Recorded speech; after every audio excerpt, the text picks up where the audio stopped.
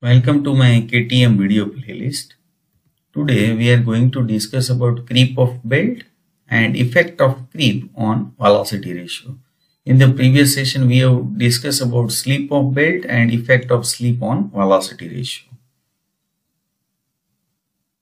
Now let's see first of all the creep of belt by considering this figure.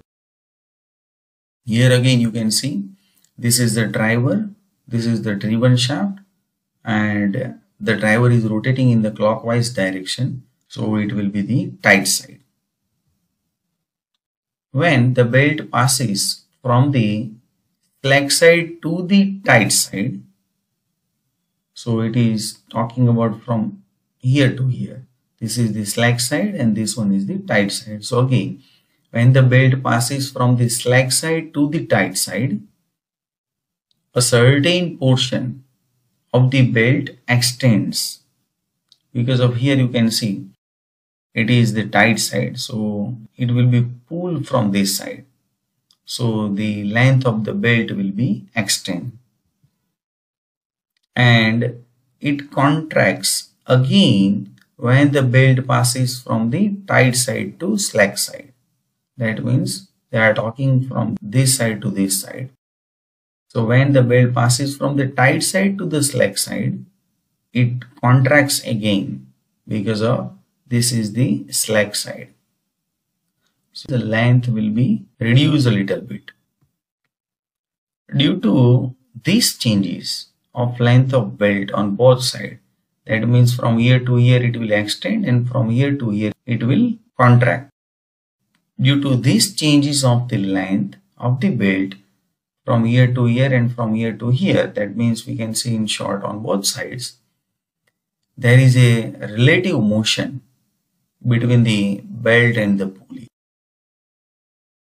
This relative motion is termed as creep.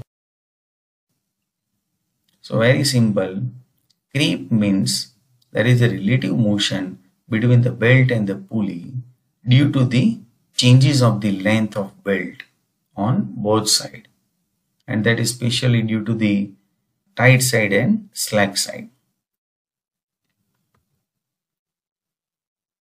Now see the effect of creep of belt on velocity ratio. Let's say D1 is the diameter of the driving, or you can say driver pulley. Next, D2 is the diameter of the driven or follower pulley. Next, N1 is the speed of the driver, that is always in RPM, and N2, that is the speed of the follower in RPM. Sigma 1, that is actually the stress in the belt on tight side, that is in generally Newton per mm square, and sigma 2, that is the stress in the belt on the slack side. Again the unit is Newton per mm square. And E is a modulus of elasticity of the belt material. Again the unit of the modulus of elasticity is generally in Newton per mm square. Now you know that velocity ratio is generally N2 upon N1 is equal to D1 upon D2 without considering the creep. But if you consider the creep, then this is the factor that should be multiplied with D1 upon D2. That is E plus square root of sigma 2 upon E plus square root of sigma 1.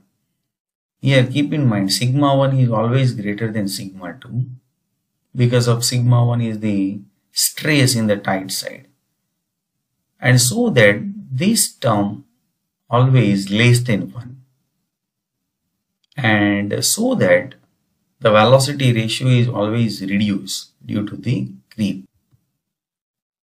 The total effect of this creep is to reduce slightly the speed of the driven pulley, or you can say follower, and that is again depend on the value of sigma 2 and sigma 1. If there is very less difference between sigma 1 and sigma 2, then it will be ignored. But if there is a significant change in the value of sigma 1 and sigma 2, then you have to consider the effect of the creep on velocity ratio. If you have any doubt, then you can write in the comment box. Thanks my dear friends for watching this video. Press the like button to appreciate it.